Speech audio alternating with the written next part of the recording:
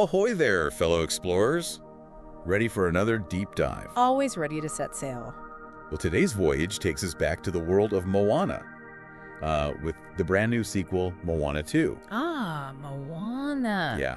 Now, the original, as I'm sure you all know, was a huge hit. Oh, I mean, yeah. visually stunning, musically incredible, thanks to Lin-Manuel Miranda, Oh, yeah. and really empowering with its Polynesian representation. Set a pretty high bar. For sure. So, the question is, does Moana 2 reach those same heights? Mm-hmm. Or does it kind of get lost at sea?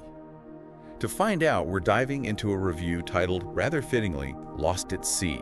Moana 2 drifts in familiar waters. Oh, ominous. So let's see what we uncover. Hidden treasures or maybe a few shipwrecks along the way? Right. What's the review's take? Well, it's interesting. The review doesn't completely trash the film. Okay. It does acknowledge that it looks amazing, especially the water. The water, huh? Oh, yeah. The water effects are incredible. But the main critique is that Moana 2 lacks that creative spark, that narrative depth we got in the original. I see. The plot, you see, feels a lot like a repeat. Really? Moana leaving the island again, new allies and villains popping up, Right. and then this big showdown with some powerful force of nature. Like, they took the first film structure and just sort of tweaked it a little. So familiarity isn't always a good thing then? Well, familiarity can be comforting, sure, but the review suggests that here it comes at the expense of real innovation. Surprises. Interesting. Makes you think about sequels in general, right? Absolutely. Especially to films people loved as much as Moana. There's that balance, wanting something new, something fresh, Right. but also holding on to the things that made us connect with the original in the first place. Yeah. So is having a similar plot automatically bad? Not necessarily. No. Yeah. But the review seems to say that Moana 2 relies a little too much on what we already know, instead of going somewhere new. Like setting sail on this grand adventure, only to find yourself back at the same old docks. Yeah, I see what you mean. But hey, at least Moana's pig, Pua, gets more screen time this time around. I mean, did we even miss Pua in the first film? Or were we just so caught up in everything else that it didn't even register? That's a really good point. It speaks to that power of nostalgia, right? Yeah. That wanting for something familiar, something comfortable. Maybe the filmmakers were playing it safe a bit. Say, Hesitant to stray too far from what worked the first time around. This idea of playing it safe, it seems to be a bit of a running theme in the review, actually. okay. And it goes beyond just the plot. The visuals, too. There's this one dreamlike sequence, very brief, that hints at a more adventurous style visually. But for the most part, the animation sticks to a very safe, albeit beautiful, formula. I see. Think about the first Moana, the way the ocean was animated. Right. It was groundbreaking. It felt like a character in itself. It really did. Here, the water is gorgeous, no doubt, but it's more of a backdrop. We don't get that same level of connection or innovation. It makes you wonder, does that affect how much we enjoy the film? Are we less invested in Moana's journey this time because of it? Interesting. Something to consider, for sure. And it's not just the visuals, this playing it safe thing, it kind of carries over to the music, too. The review points out that Lin-Manuel Miranda isn't involved this time around. Yeah. You know, his style was such a big part of what made the original so charming, so memorable. Definitely. The new songs, they're okay, pleasant enough, but they just don't have that same impact, that emotional depth, those catchy hooks. Yeah. There's one song, Beyond, it's mentioned in the review, and it comes across as a weaker attempt to recapture the magic of songs like, How Far I'll Go from the first film. Oh, I see. Like, they tried to copy the formula without really understanding what made those original songs so special. Yeah. It makes you wonder if trying to recreate the magic of Moana, if that actually holds the sequel back from being its own thing, That's a really interesting point. And speaking of missed opportunities, what about all the new characters they introduce? Oh, yeah. The review mentions a few that sound intriguing, but they don't really get much screen time. Yeah, that's a shame. Watangi, for example. She's described as this mysterious figure connected to Maui somehow. Right. And the review suggests she could have been a fantastic villain. Someone to add more layers to the story. But she's barely there.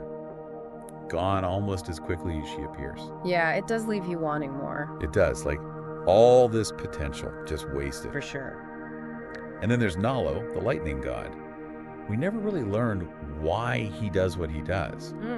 Interesting. All these characters with these cool backstories they could really push Moana 2 beyond the first film, you know, I agree. given it its own identity. Hmm. Instead, it feels like all these missed opportunities, like seeds planted but never allowed to grow. It's almost like they were so focused on retreading familiar ground that they didn't see the potential in the new stuff they were adding. Yeah. Even Moana's new crew, the human sidekicks, they could have brought some fresh perspective, some humor, but they're totally forgettable. Right. And hey, the chicken Oh, yeah.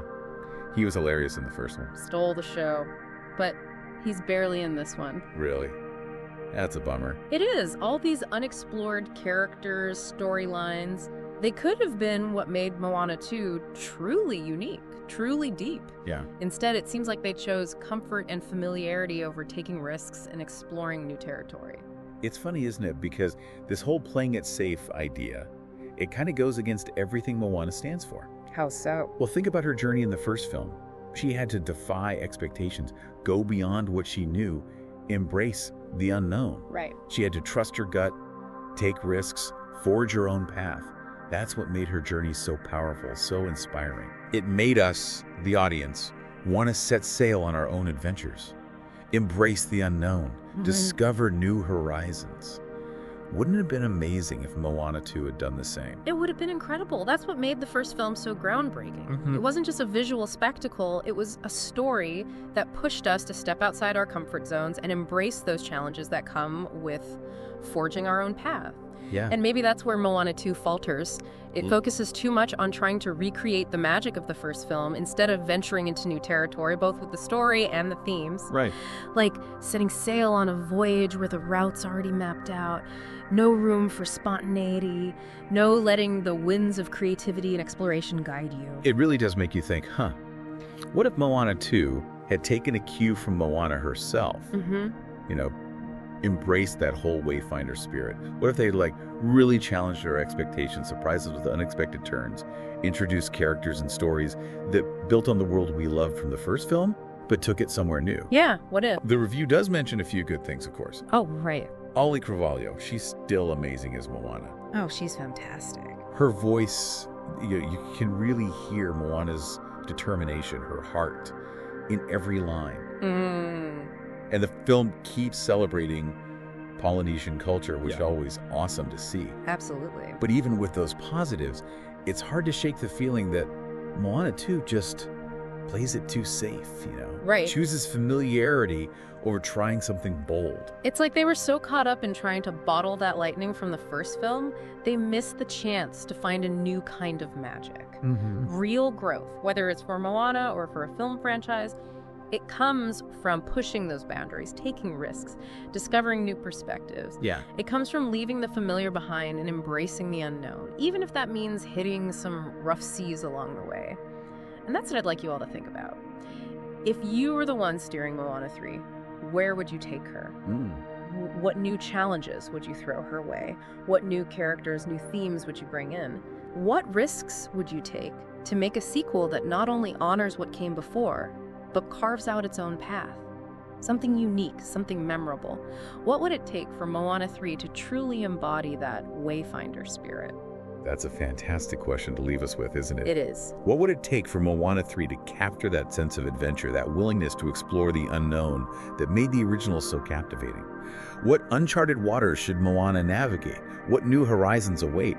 We'd love to hear your thoughts. Maybe together we can help chart a course for Moana 3 that leads to a truly epic, unforgettable voyage. Until then, fellow explorers, keep exploring, keep discovering, and keep those wayfinding spirits alive.